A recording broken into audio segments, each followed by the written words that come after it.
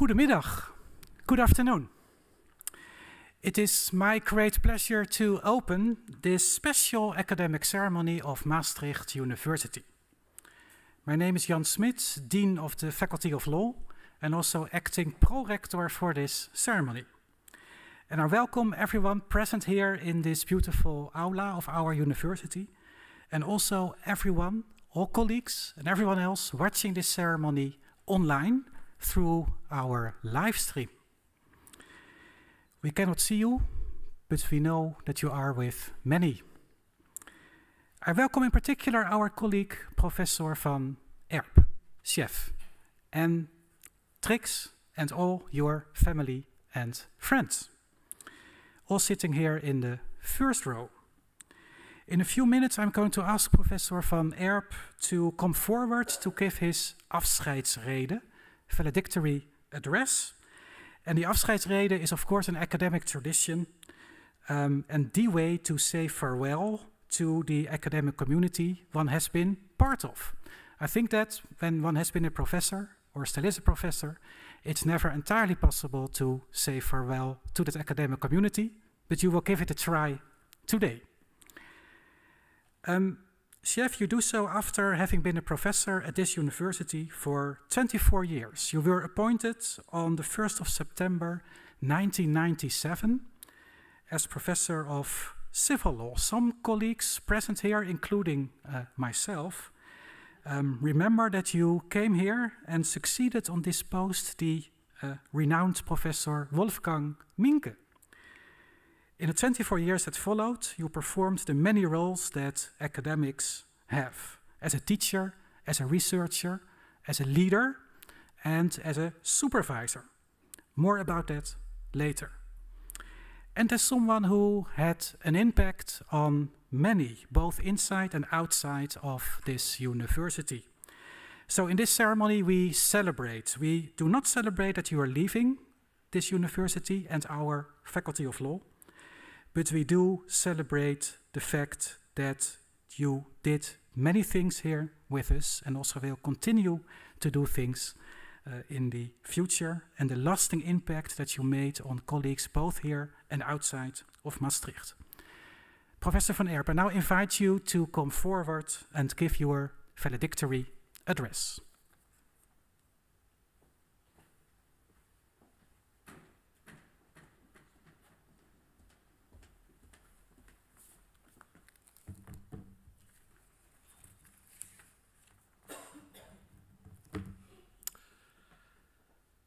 Mr. Prorector, dear Dean, dear colleagues and friends, and everyone giving me the honor of your presence, either in person or online, and a particular word of welcome to students I know all over the world who, at the request of their professors, are following this lecture, and particularly my students, Comparative Legal Systems at the University of Trento.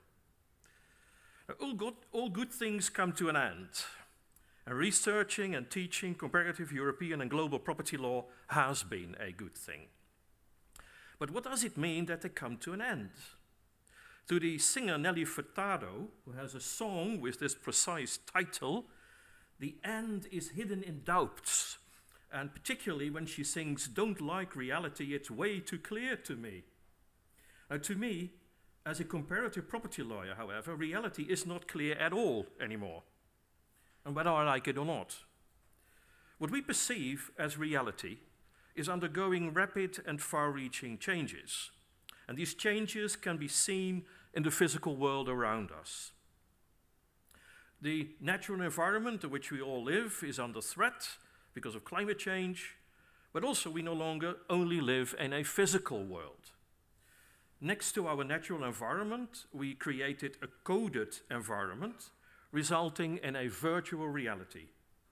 Now, both realities now increasingly mix and are becoming interdependent and even inseparable. Now, the Internet of Things is a good example here. Physical things more and more need to be connected with the Internet to share data collected through sensors in return for input, which allows the thing to function. An example are laptops.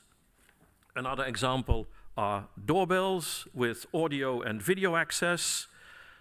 This development towards a hybrid world is already by itself challenging, certainly from a legal perspective.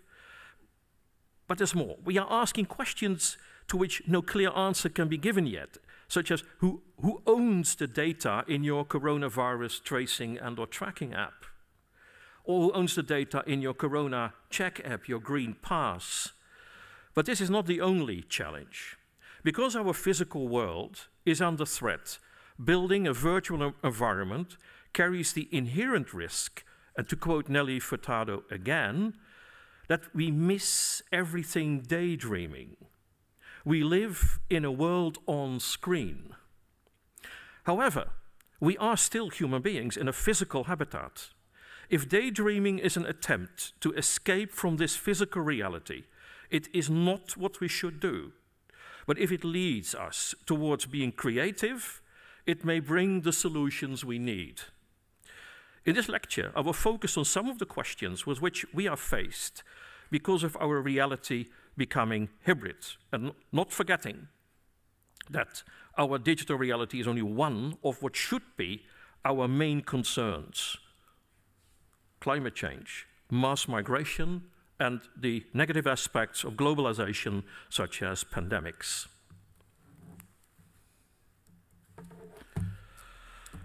So, to me as a property lawyer, all good things come to an end, and I'm sure those of you who know my legal area probably guessed, is an extremely intriguing phrase. Now, what are these good things which are supposed to come to an end? Now, when I started to work on my PhD, Grant Gilmore's The Death of Contract was a book that made contract and tort lawyers reflect on what the essential differences and similarities were between these two legal areas. As Grant Gilmore argued, that contract was drowning in a sea of tort. Now, years later, we know that both contract and tort law are still very much alive. But what about the law of things, particularly the comparative law of things? Some 25 years ago, the end of your academic endeavors was very near when you intended to study the law of things from a comparative property law perspective. In fact, it proved to be a dead end. Comparative property law analysis was seen as hardly possible. That is, only limited to certain very specific areas relevant for international commerce, or not possible at all, because in this area, European continental civil law was considered to be as fundamentally different from English and common law as you could think, and an attempt at integrated teaching could be no more than a mirage. The closer you would come to comparing property law systems, the more illusory the exercise seemed to be, at least so it was perceived. It is therefore quite interesting that in the same period that McGill Law School in Montreal decided that comparative property law could not be included in its bijural trans-systemic curriculum, Maastricht University, in its also new and innovative European Law School program, did include this field in its curriculum. Now, years later, McGill changed its initial approach.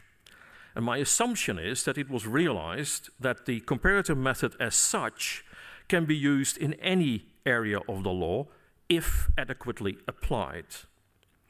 Now, it is precisely this adequate application of comparative law which I advocated in my inaugural lecture at this university on the 25th of September 1998, so almost on the day some 23 years ago. It is that method that lies at the basis of my teaching and research of comparative property law. So comparative property law, at the end of the day, to use that word end again, proved not to be a dead end, but the very productive beginning of a comparative legal area that is now badly needed in light of the property law questions raised by, among other developments, the digital economy as one of the fault lines which our society faces. The development in the past 20 years or so of our hybrid real and virtual world, with its enormous dependence on data and data streams, has shown that comparative law can offer the analytic tools with which legal questions raised by the new data economy can be examined in a way that makes both clear that certain traditional approaches might still work, although perhaps with some adaptation, and others might not, resulting in the need to develop new solutions. Elsewhere, I argued that we could draw inspiration from how Roman lawyers developed their jus praetorium next to the jus civile, in what manner continental European lawyers built a Roman law-based jus commune next to local law,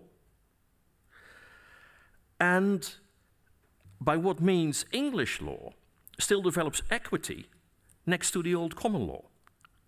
Perhaps we should build a new layer, and I call that layer in my writings differential law, that allows courts the freedom to look for more creative solutions in their quest to solve today's societal problems.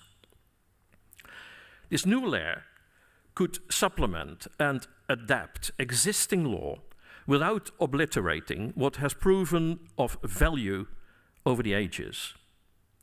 I discussed it, what I said in several writings, I'll leave it here, only to add that this new layer continues to build upon basic thought patterns which comparative property law analysis brought to the surface. Now, each Western type of property law system is ultimately based on that same foundation, sharing certain values, policies, principles, notions, concepts, and basic rules. And generations of students heard me say that in this very room.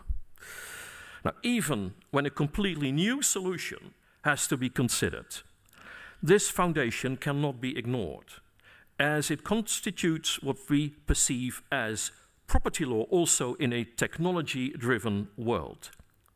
Now, I'm not arguing that this is some sort of natural law. What I'm arguing is that it seems as if our approach to how we interact as human beings among ourselves, regarding the things outside ourselves, we follow set thought patterns. And in my writings and lectures, I explained this foundation several times, calling it classical property law, based on the leading principles of numerous clauses, transparency, and hierarchy. Now, in a lecture which I gave several years ago at the University of Trento, I argued that today's property law is facing three major fault lines: mass migration, climate change, and the digital revolution. With hindsight, I should perhaps have added the negative side effects of globalization, such as an increasing risk of pandemics. In all four of these situations, the existing fabric of society is at risk as it may become unstable. Now, these four fault lines develop against a backdrop of a growing yet vague feeling of overall insecurity. We are no longer so positive, so assured about what we considered as established certainties. With the rise of autocratic forms of government, the great values of democracy seem to be no longer respected. Judiciaries are seen as powers that should be checked and controlled to avoid a gouvernement des juges. And for most people, globalization was only looked at from a particular perspective, the perspective of being able to go on holiday all over the world, looking at foreign societies from the comfort zone of a holiday resort, flying to and traveling anywhere, and in the expectation that you could always return home safely. Then the COVID-19 crisis came, making us all at once aware of the downside of globalization, and that freedom, for example, to leave your house and go wherever you want and talk to anyone you want, is in fact something very precious. Now, almost from one day to another, we went from old habits to new habits, although if we could, we would like to deny what we call the new normal as much as possible. And it is against this background of growing uncertainty about our society, about our freedom, that we need to answer pressing legal questions. And in the following, I will primarily focus on the impact of the digital revolution on the law, knowing that there are other questions as well. A question property lawyers can no longer run away from is whether our present rules, written in a different era for another mainly physical world, still can lead to workable and acceptable results. We are confronted with what my good friend André van der Walt, who had the South African Research Chair in Property Law and who passed away too early, called a transformative change. André van der Walt, of course, was looking at transformation in post-apartheid South Africa, which led him to develop his theory of transformative property law. And in his book, Property in the Margins, he argued that after apartheid had disappeared, property law, and perhaps even more important, property lawyers, were facing an identity crisis. And in his own words, and I quote, "My central hypothesis for the purposes of this book is that the standoff between the moral, political, and constitutional obligation to change and the cultural, doctrinal, and methodological tendency to resist, postpone, or minimize change is not only a fruitful but an essential locus for critical reflection about property law." So, as a one-liner, no changes, no challenges. Further on in his book, it seems as if Van der Walt gradually argues that the essence of property law and of ownership is not exclusivity, so the negative side of ownership, but access to property, access to resources, access rights, as a more positive approach.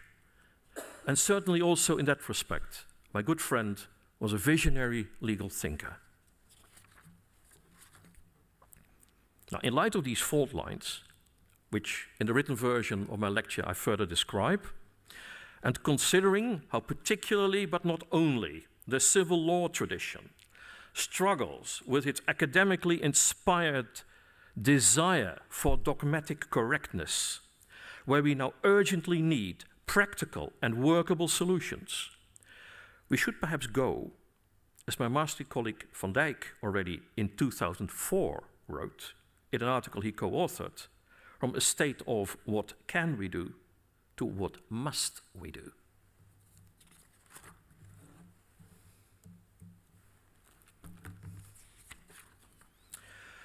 When thinking about IT developments, which I describe like blockchain technology, smart contracts, cryptocurrencies, and how the law should react, the comparative legal method shows the way. Comparative legal reflection allows us to break through our path-dependent thinking. It makes us reflect upon what we consider as normal, how it should be, forces us to realize that in the past very different choices could have been made, but also shows that underlying all diversity, although sometimes at a very deep level, the very basic foundations of property law systems seem to follow the same grid. The latter may seem to imply that when we start considering the legal consequences of new technologies and how the law should look at our more and more hybrid world, we cannot escape from these basic thought patterns. But at the same time, these thought patterns are so abstract and vague that they can only function when guided by policy choices we must make in light of today's problems. From an historical comparative viewpoint, the policy choices in the past were like protection of ownership, The system was aimed at protecting commerce, promoting commerce, or protecting economic interest. We now add privacy and data protection. And we should not forget promoting the circular economy. Policy choices to be made. At the very essence, property law is about relations, governed by rules between a subject and a relevant and considerable group of other subjects regarding an object, the things around us. Today, all of these elements are in a state of flux. A subject used to be either a natural or a legal person, but today's question is, can an autonomously functioning computer system, call it a robot, call it AI-driven algorithms, also qualify as a subject? Some courts say yes, and some, like the Court of Appeal in England yesterday, say no. Objects traditionally were things of a physical nature, but over the course of time, we accepted various types of intangibles, things you cannot touch, like monetary claims, public law licenses as legal objects. Developed as a field separate from general property law, we began to accept products of the creative human mind as an object, where we now also see the question coming up whether perhaps autonomously functioning computer systems can be recognized as having that creative mind. And finally, we are no longer so certain about the property rights themselves, as we begin to realize that the numerus clausus principle, as part of its substantive character, not only limits the number and content of property rights, but also qualifies those rights by including the relevant object and implicitly the subject in its definition. For example, by stating that ownership is the most complete right regarding a physical thing. Then you limit what ownership is. But what about not using resources? Is trade possible in the electricity you save by installing solar panels on your roof? Could non-usus, non-fructus, non-abusus be an object of property law? Now, until now, solar produced electricity might be sold to an energy provider. You produce something which you sell. But what if you do not produce electricity, you save? Is that a thing you can sell? A not thing. Can such, what I might call synthetic objects, non-use, be recognized as a legal object? And what about ownership of data? From the perspective of, from that perspective, a major legal problem now is whether we can accept, next to these synthetic legal objects, categories of intangibles, e-objects, data as legal objects. So we don't know what legal objects are anymore. We don't know what you can own anymore. What is ownership? If we define ownership as the maximum power over a physical thing. Now, in various respects, synthetic objects raise problems comparable with data. Saving energy happens at various levels. Producers of solar panels and of energy-saving appliances, homeowners, governments promoting that we save energy, and so on. So with regard to data, we see that data can be created by various persons in a variety of connections. Now, my focus will be on data, but at the same time submitting that from a more theoretical viewpoint, the problems which property lawyers face with regard to how the law should and could react to combating climate change, and how the law should and could react to the hybrid reality in which we live, might show striking parallels. A first problem that we encounter when we want to look at data as an object of property law is that the gathering, analyzing, processing, sharing, sorting, transferring, deleting, you name it, of data is governed by a web of multi-level contracts. So we start with contract law. In the written version of the lecture, I then explain the various contracts regarding to health.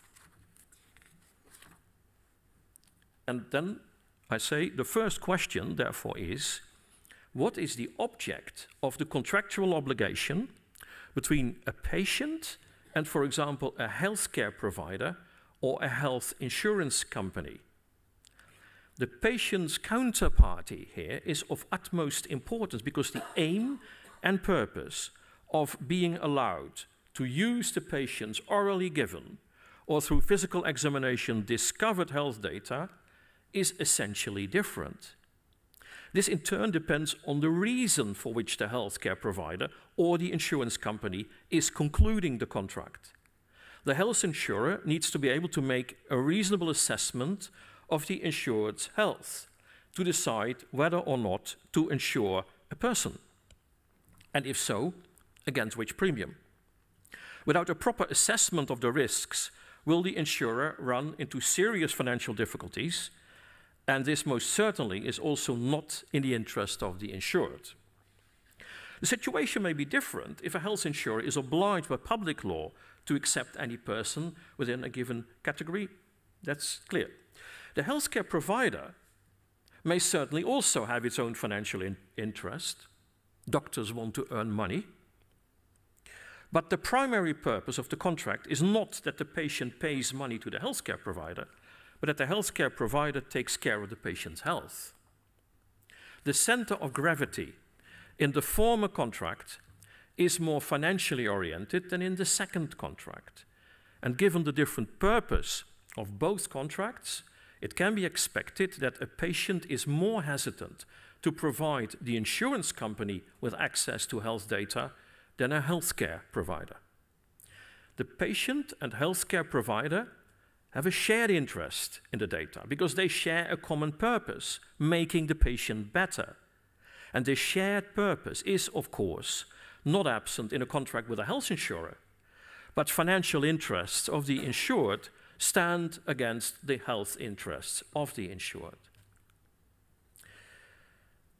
Access to the patient's medical file is in both cases based on the contract, which most likely will contain the required consent as referred to in the GDPR. Now, the final outcome of that analysis, which in the written version is longer than I say, is the following. A, the patient will have access to his medical file regarding all data. And B, the healthcare provider may also have access to all of the data, but his use is limited to the bounds set by the medical diagnosis. And C, the health insurer only has limited access to some of the data, given that the insurer's interest only partially runs parallel to that of the patient, and for a considerable part has a countervailing financial interest. Now, a web has a spider in the middle, but who is the spider? In fact, here, it is neither a human being or a legal person, nor an animal, but in the middle of the web are data, waiting to become active when accessed by the various parties involved. The spider in the middle is therefore not a subject, but an object. In this web of contracts, we see that each time the object of the contract is clear in the abstract, but which specific data in the medical file are being targeted for access, and by whom, and to which degree, remains difficult to predict beforehand. Data management is needed here, making insightful in an orderly, efficient, and effective way who has access, control, is entitled to portability, the possibility of erasure, and who has the power to share, pool, and transfer the data. It looks very much like what's called data rights management, DRM. It should be asked what the object is of the contractual right in question, and given the web of contract, who manages, in the sense of who decides the relative strength of those rights vis-à-vis other rights, and who consequently prioritizes the right. Who has more rights in that field of medical contracts, and lesser rights. Approached in this way, the problem becomes a question more familiar to property lawyers than contract law scholars.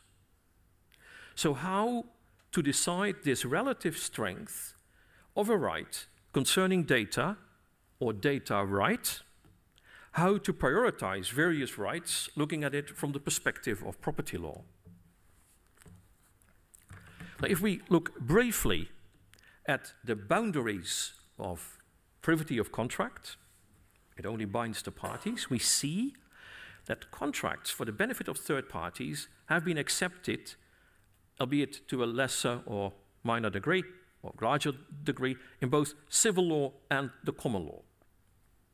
Conferring rights upon third parties is seen as less problematic than, understandably so, burdening third parties with duties, and a contract can therefore not create an obligation for a third party, unless that party later agrees and becomes a party to the contract. Now, several techniques in contract law have been developed as a workaround to make it possible that personal rights do affect third parties.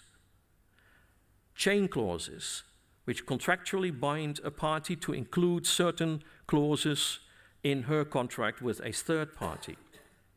Certain clauses are given third-party effects, particularly with regard to exemption clauses, where the effect can be both negative, the clause prevents a liability claim against a third party, or positive, the clause can be invoked by a third party. Now, in data transfer agreement, we find clauses which are meant to have an impact on so-called downstream agreements, like binding a sub-licensee to the clauses in the main license. And then you are using contract law as a step which makes it close to property law. All of these attempts as a workaround proceed from the assumption that only persons can be bound by clauses emanating from a contract. It is a subject-specific approach. However, comparative analysis shows that the same workaround can also be looked at and given effect from an object-based approach. And English law recognized perpetual clauses relating, as an example, to freehold land as restrictive covenants binding in equity against any successor in title. In equity, the extra layer that I defend we should add to our law, also in the civil law. In the early days, these restrictive covenants could burden the third party, but also even put a positive duty to act on her. And some US states still accept that latter possibility. So we then see a movement from a primary focus on legal relations between specific subjects to emphasizing that those legal relations exist between a subject and a relevant group of other subjects, third parties, regarding an object. The latter means that you are now entering the realm of property law.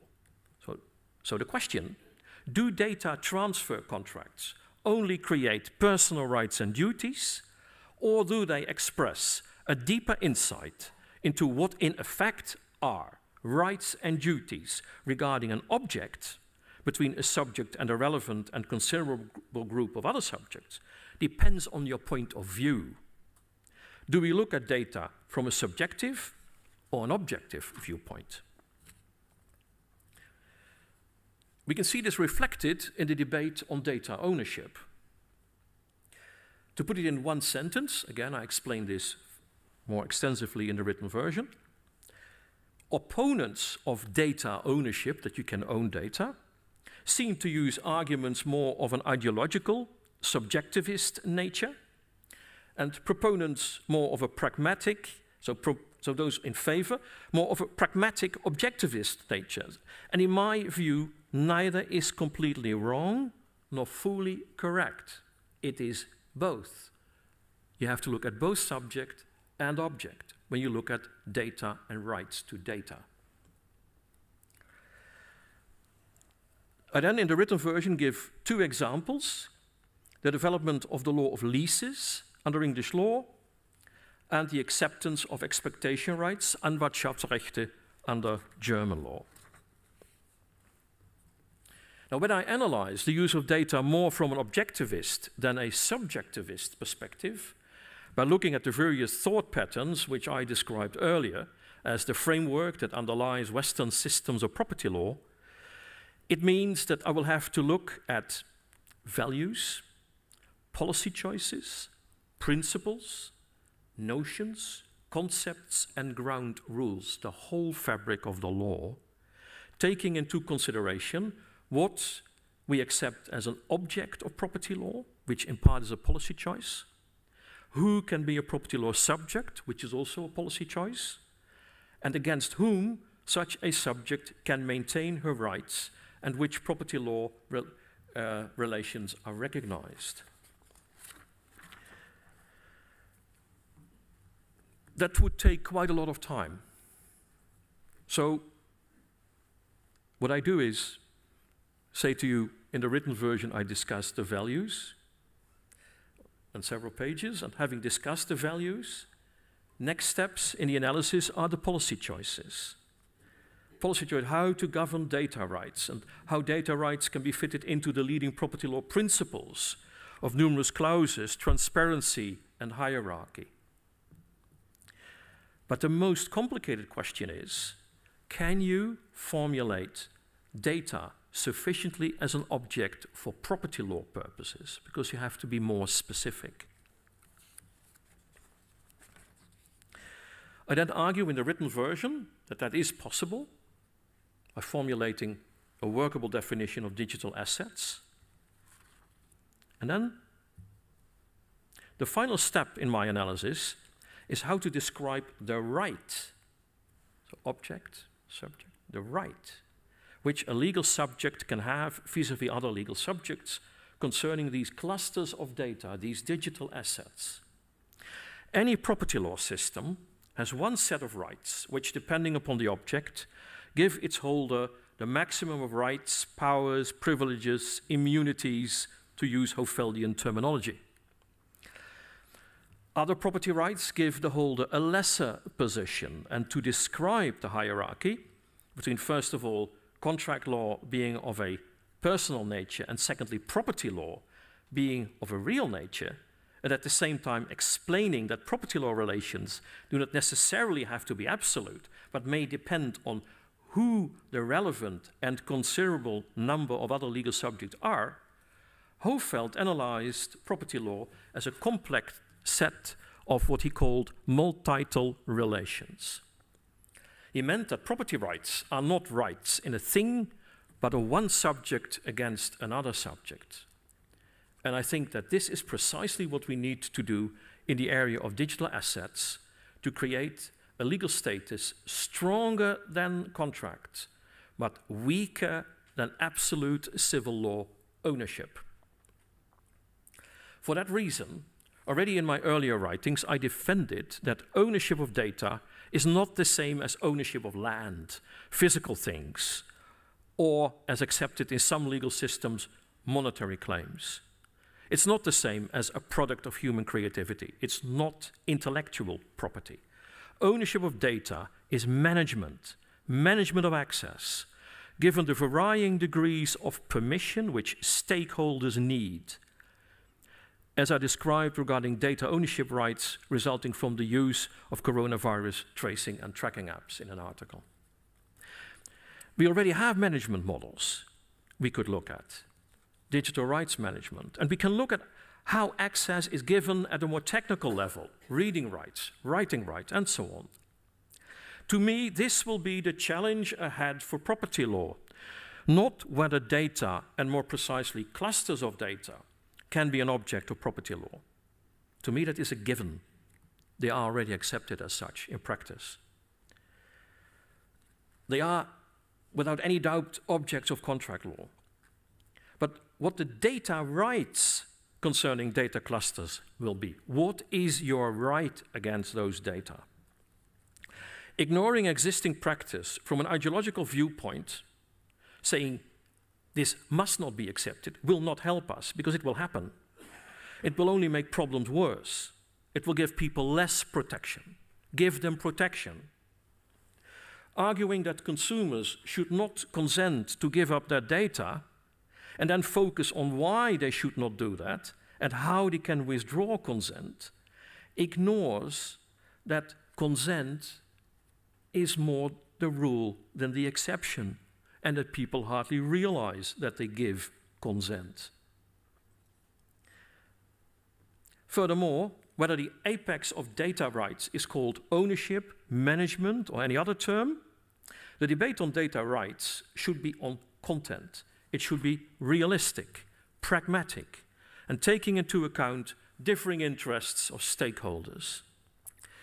These are most importantly private persons who need protection of their personal data in a diffuse and global environment dominated by global tech companies looking for profit maximization by dealing in data and by states desiring to regain sovereignty and hence control over their citizens by building firewalls around them.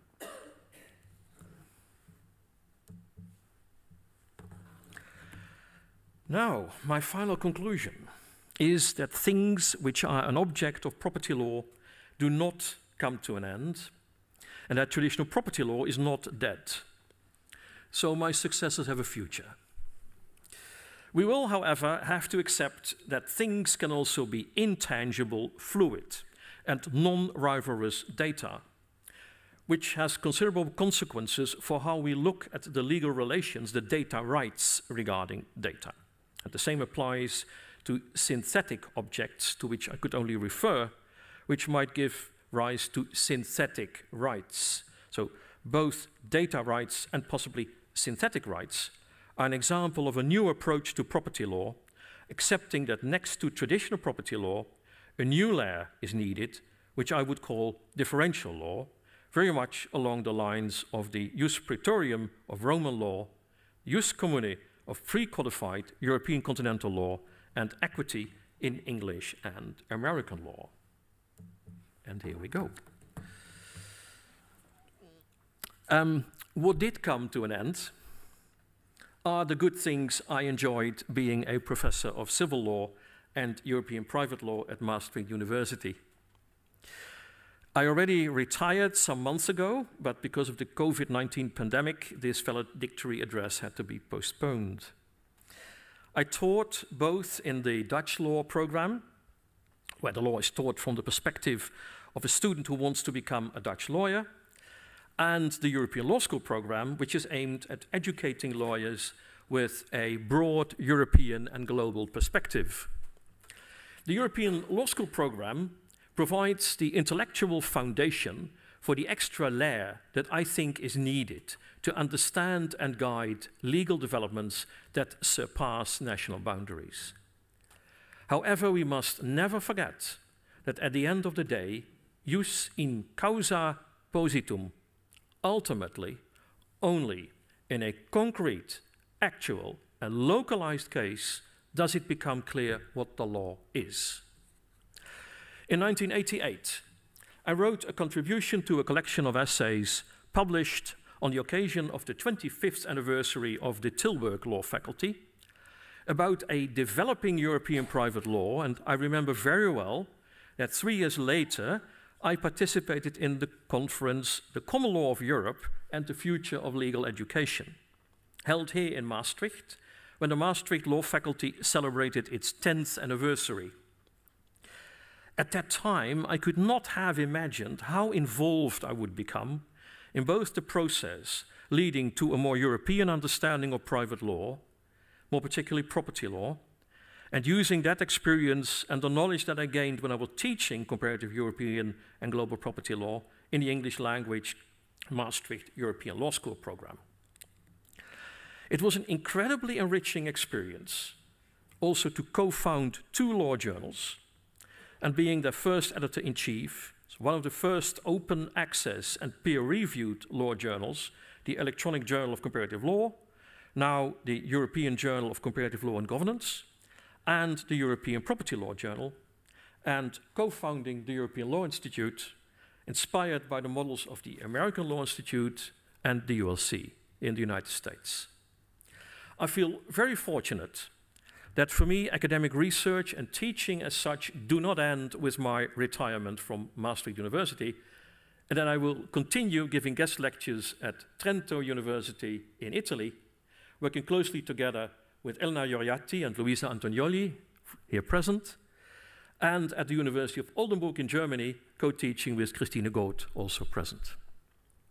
Law and language are inextricably connected, and teaching against an Italian or German background is a great source of inspiration. Or as Elena Ioriatti writes, la lingua e il diritto sono quindi componenti inscindibili della terminologia europea. You cannot understand the law in Europe without understanding diversity, particularly linguistic diversity. I also realize that ideas once expressed in teaching or writing live on by themselves, and may always resurface. In that sense, what you teach stays. Today I leave with a feeling of gratitude. I'm grateful that I could devote so much of my life to academic work in a period where my area of specialization changed so drastically from a dull course, I apologize to the land registrars for what I'm going to say, a dull course on technicalities of, for example, land registration, to lectures, presentations, writings, and lively discussions about the impact on property law of new technologies. The impact of climate change, the impact of mass migration, the COVID-19 pandemic. I really lived, I think, through a nearly Copernican revolution as to how property law is seen, taught, and analyzed. I'm also indebted to my former and present PhD researchers for everything I learned, and I'm still learning from them. And it is indeed a great pleasure that I can congratulate 3 of them with their recent appointment as full professor at Maastricht University, Bram Akkermans and Lars van Vliet, and at the Open University, Anna Bellet. A person for whom I developed great respect and who became a good friend, I mentioned him, was the late André van der Walt. His approach, part of the legal transformation within South Africa after the end of apartheid, was highly innovative. He showed that the fundamental revision of the law takes 3 steps. First of all, you need a thorough understanding of the existing law at the technical level, and comparative legal analysis then proves to be a helpful tool. Following this stage, the law can be rewritten in light of new policy choices aimed at building a fair and just society, restoring trust in the legal system as such, and the legislature and the judiciary in particular. And finally, the practical application of the new law, especially by judges, should be followed closely. It is, as a token of friendship and to commemorate him, and I asked a good friend of mine, the South African poet Carina van der Walt, to express this in a poem written in Afrikaans. Her poem is about the right to a flag as a symbol of hope. In my inaugural lecture, I also ended by citing a poem written by Rainer Maria Rilke, and also about a flag.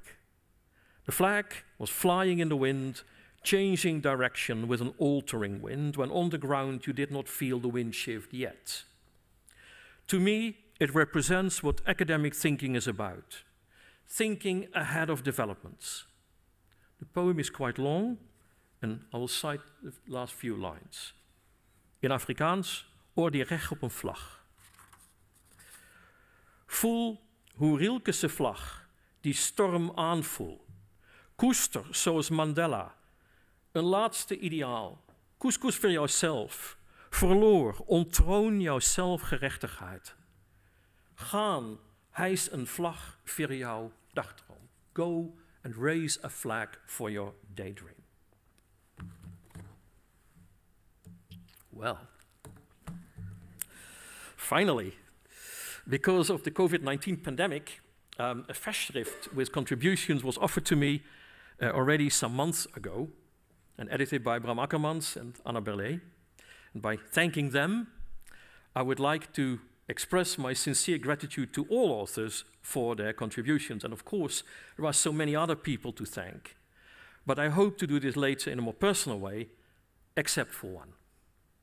For my wife, Trix, I have this quote from the song Tutto l'amore che ho, All the Love I Have, by the Italian singer Giovanotti. Senza di te sarebbe stato tutto vano. Zonder jou, Trix, was het allemaal zinloos geweest.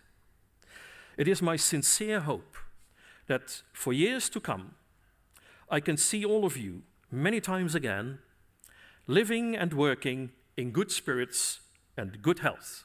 Ik heb gezegd.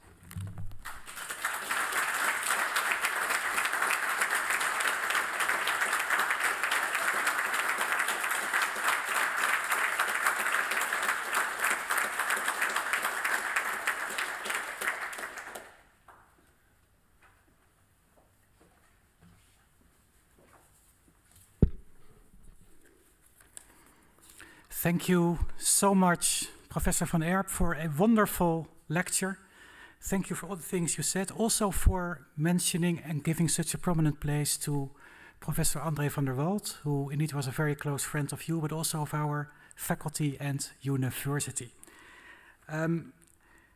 There's a saying that when you are a professor, you teach, but when you are an emeritus professor, you lecture. I don't think that was actually true in this case. I think it was still very much you, Sjef, teaching in the way that we know of you. So thank you so much for that. I mentioned already that today is also a celebration of your time here in Maastricht. And I believe that when you joined Maastricht University, and you already mentioned that in your lecture in 1997, this came a bit as a surprise. Not so much as a surprise, I would say, for this university, but for yourself. You worked at Tilburg University at the time, where you also had done your PhD thesis. You referred to that also in your lecture. And at Tilburg, you were the comparative private lawyer at a time when this was really not the natural thing to do. You taught comparative contract law. And when you came to Maastricht, you built up the expertise here and also with a wider group consisting of other colleagues outside of this university in the area of comparative and European property law. And you were an early adapter there. In 1997, European property law was really not what it is today. And I have no doubt in saying that you are one of the founders of that field, together with others, as it should be in academia, but still one of those important founders. Your students in Maastricht very much profited from this, to a large extent. Your second year's course and your master's course on European and comparative property law were always liked a lot by our students. When we hear students at other universities speak about property law, they often sigh. They may also refer there to, you mentioned the word dul there at some point in your lecture. They find it indeed a difficult field full of technical details. Not so with you, when you were teaching our students and when you are still teaching them like you do in Trento and at other places. That's good for our students. It also helped yourself. And I'd like to cite you here, Sjef, where you once said, not only said, it's also on paper, so it must be true. And I quote, "Sometimes when I explain something, I wonder whether what I say is true." That's what you wrote. That's indeed about thinking aloud in the classroom when it comes to teaching students, and in my view, and also in your view, and I think in the view of many people present here, many colleagues present here, that's also the way it should be, teaching like a joint venture. I did not try to count the number of students that you taught here in Maastricht, but there must have been thousands. Many thanks on behalf of the university and on behalf of the Faculty of Law. Like you said yourself, you will no doubt continue teaching, and we count ourselves, and students count themselves very lucky that that is the case. Now it gives me also great pleasure, I spoke about a celebration, also gives me great pleasure to announce two speakers. in this celebration. People who will briefly address you, and you know them both very well. In fact, you already mentioned them in your words of thank. And first of all, I would like to ask Professor Anna Berlet to come forward, who will address you on behalf of your promotee. And after Anna, Professor Bram Akkermans is going to come forward and will take the floor to speak on behalf of the Department of Private Law. But of course, they both are also going to speak, I think mostly, on part of themselves. So I first like to welcome Professor Anna Berlet from the Open University, very close by, to come forward.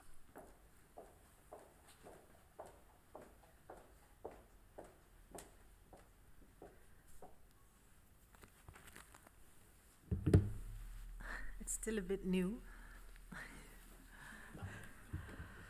Thank you, Prorector. Dear Sjef, dear attendees. The last time I stood exactly here was it was Sjef who addressed me in his laudatio after my PhD defense. Therefore, for me, it makes this occasion all the more special that I am here before all of you addressing you, Sjef, on this very momentous and very special occasion, and to celebrate indeed your extensive and impressive career. While I stand here on behalf of all of Sjef's former PhDs, and current ones, I presume, I cannot speak for them, so I hope you'll all permit me to be a bit more personal in my address to you. I can only share with you my own experiences with Sjef as my supervisor. And I suppose one of my fondest and most fun memories of that time were our Monday morning meetings. Every Monday morning we would have a meeting with Sjef, Bram, Willem, Eveline, later also Katja, and Lars was also there frequently.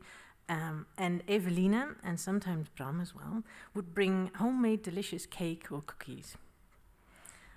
Willem would sit in the lovely IKEA Poang chair, laid back, enjoying the delicious cookies, as would I, of course.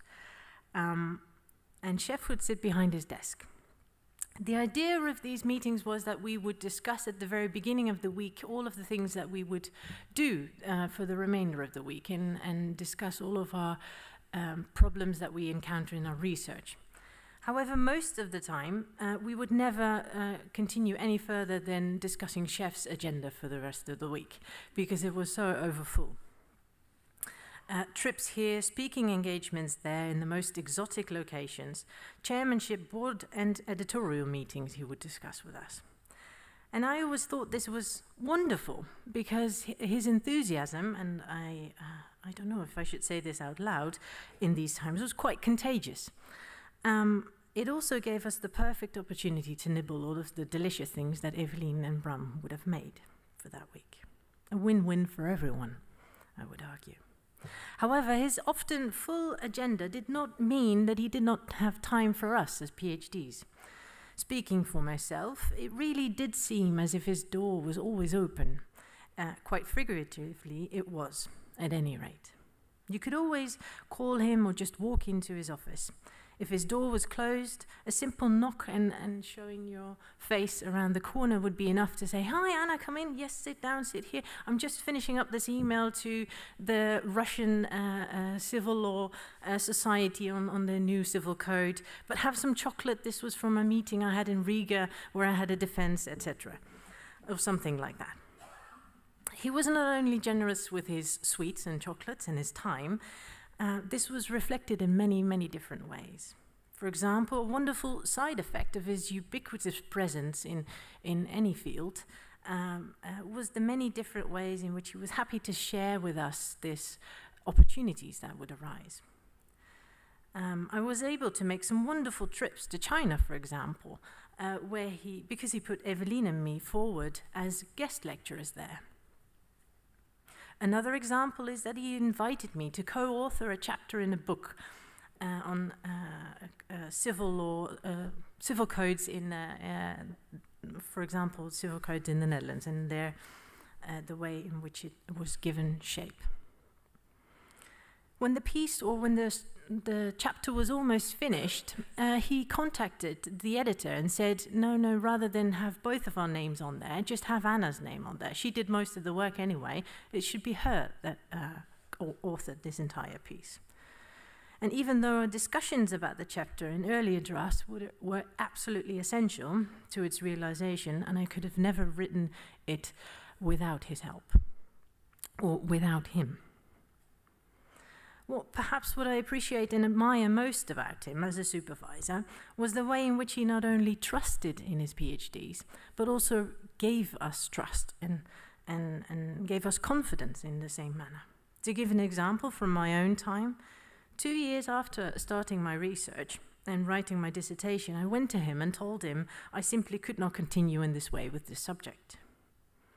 I'd gathered up all the courage that I could muster in a Danish library and written a new proposal for a PhD research.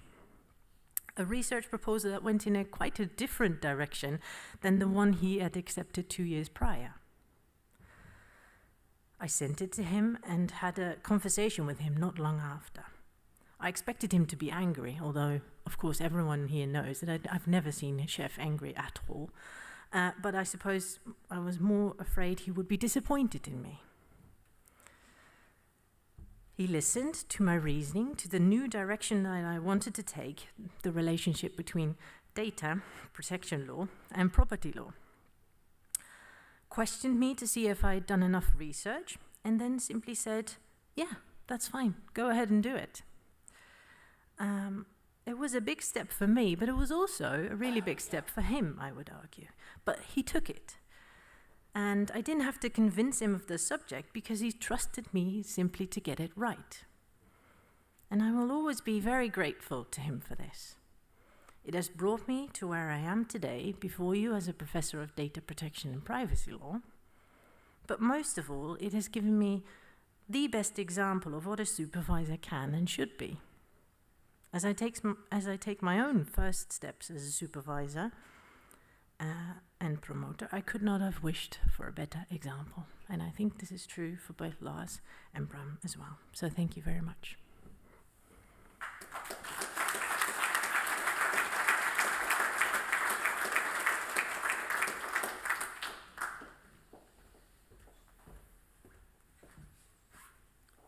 Don't worry, Sjef, I'm not going to read the whole book.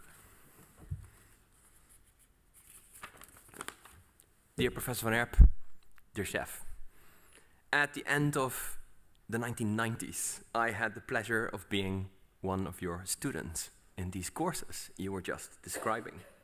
Classes took place at the Bouillonstraat building with breaks in what we now call the student common room. There, you and I had a short conversation about trust law and whether you'd be willing to supervise my master thesis.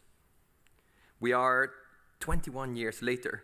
I checked, more than 23,000 emails later, and I can not only call you my master's thesis supervisor, but also doctoral father, mentor, predecessor, and colleague.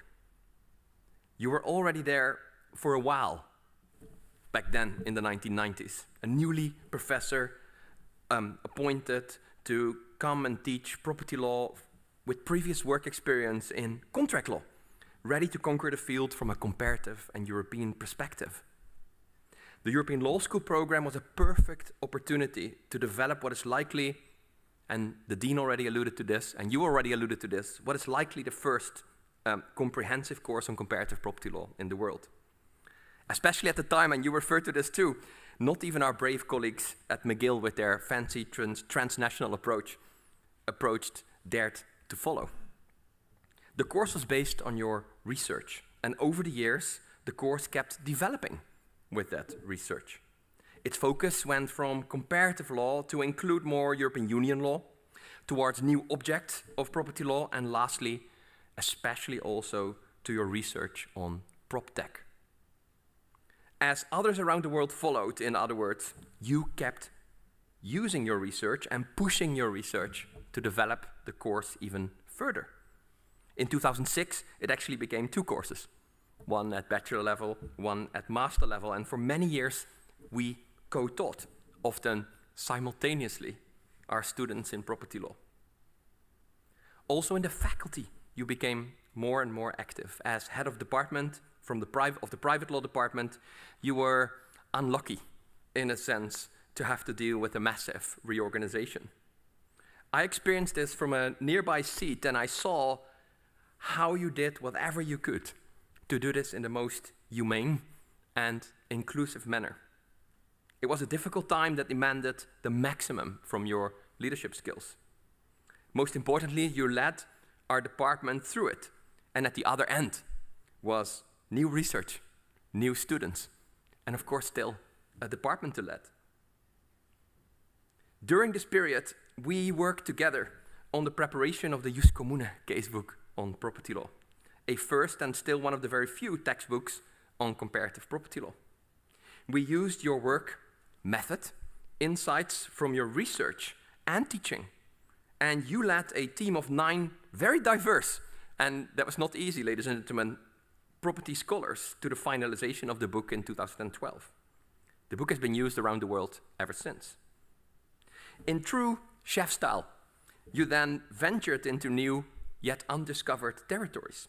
You started working together more with the late André van der Waalt in Stellenbosch, with Vincent Sagar in Leuven, and with many US colleagues. Your work with the Association for Law, Property and Society, better known as ALPS, led you to hosting the annual conference in Maastricht in 2018, bringing many property lawyers from all over the world to your home base. That, Sjef, is perhaps the most characteristic way to describe you. Wherever you go, you meet people, you meet new people, and stimulate these to bring out the best in themselves. Whether this is your work for the Jus Commune Research School, the Young Property Lawyers Forum, where you've always been a loyal attendant, or the European Law Institute that you co-founded. Wherever you went, you have connected to people. As a part of your activities, you were visiting researcher at the University of Bremen in Germany, and more recently, and I'm so happy for you, a professor at the University of Trento. It was no surprise to me, therefore, taking this into account, that even in difficult COVID-19 related circumstances, many colleagues immediately agreed to contribute to a book that we decided to make in your honor and to honor your career. On behalf of the faculty, and of course especially on behalf of the department, Anna and I collected the contributions. Some of these were so current and dealing with recent events that we decided not to wait and surprise you with the book already. So last May, we therefore surprised you, I hope, at your home and provided you with a, in a way, advanced copy. Many colleagues were, thank goodness, able to be virtually there when we surprised you. But it's of course not the same as doing it in real life. I therefore, Sjef, on behalf of the faculty, on behalf of the department, want to take this opportunity to, once more, offer you our Liber Americorum. As we have called it, Sjefsache, for which, and I'm happy to address this finally publicly, we have received so many compliments, but I cannot take the full credit. After all, we were once in Bremen together, where you spent some time as a Marie Curie research fellow. And in the German-speaking environment, we always impressed, you and I, everyone, by addressing each other with our first names and making all these jokes together, while also stressing, and that you were always stressing, that this was all fine because at the end of the day, you were still der Sjef. So, to everyone around here, to use a 21st century management term for this, the title is not fully mine or Anna's, it was true co-creation. Dear Sjef, I am incredibly proud to stand here and address you as your successor, the successor to your chair. Following our new colleague, Professor Burley, that we co-supervised here at Maastricht, it's a real pleasure that Anna and I work together and that so many colleagues from within and outside the faculty were willing to contribute to this book. We do this in celebration of your career and especially in celebration of your contributions to the world of property law. We are grateful to have had you as a member of our faculty and our department. We are happy that you are still active, as you are lecturing to our master students in 2 weeks' time. And I hope there are many, many, many more of these to follow.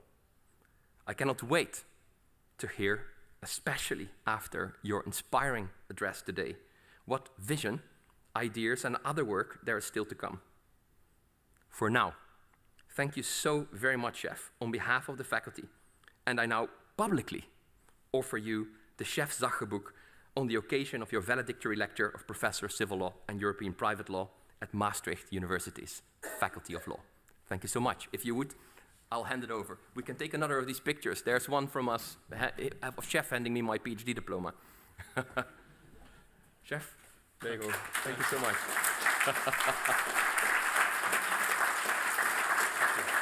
Perhaps, Sjef, you want to say it, yeah?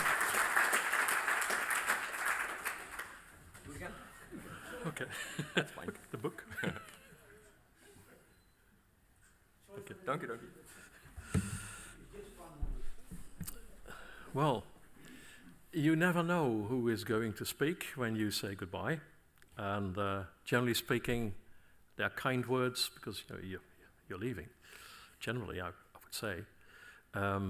But Bram, because Anna was, I'll end with you, Anna. Bram, it was a pleasure working with you on the Just Communicates book. It was indeed an endeavor. I remember the weekends that we passed at the in the hotel, right?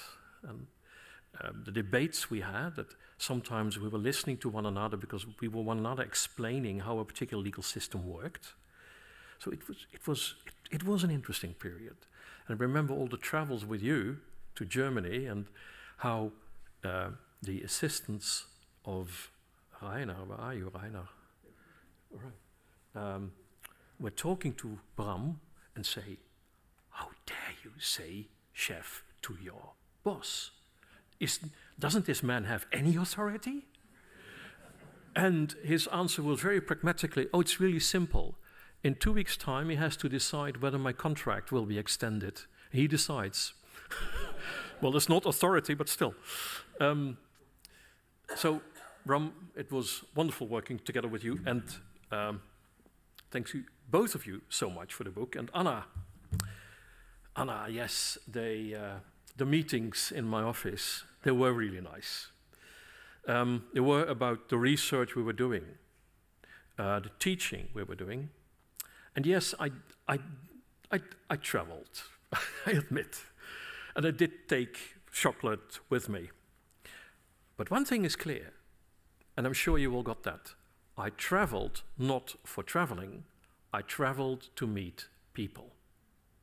It's a way to meet, to communicate. Unfortunately, Trix also realized that. Because if she would not have accepted that way of life, I don't know if I would have been standing here the way I'm standing here now. So, thank you, Anna, thank you, Bram, and thank you, Trix.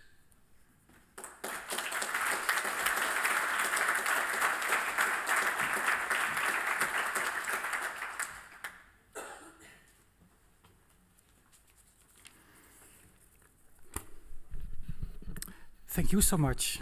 Indeed, all good things come to an end, Sjef. But access remains, and we look forward also to the written version of your inaugural lecture. We are reaching the end of this ceremony, and I want to thank everyone for joining us. If you are watching online, I suggest that you take a drink at home or wherever you are. And I thank also Joshua and Luke for arranging the online part of this ceremony. Very well done, again. Everyone who is present here is invited to the reception that is going to take place in the inner courtyard of this building, very close by, in that direction. Please do remember to wear your face mask when you go there, and when you are there, it's fine to take off the face mask again. We still need to comply with this rule for another day and a half, 2 days. Yeah. So thank you very much again.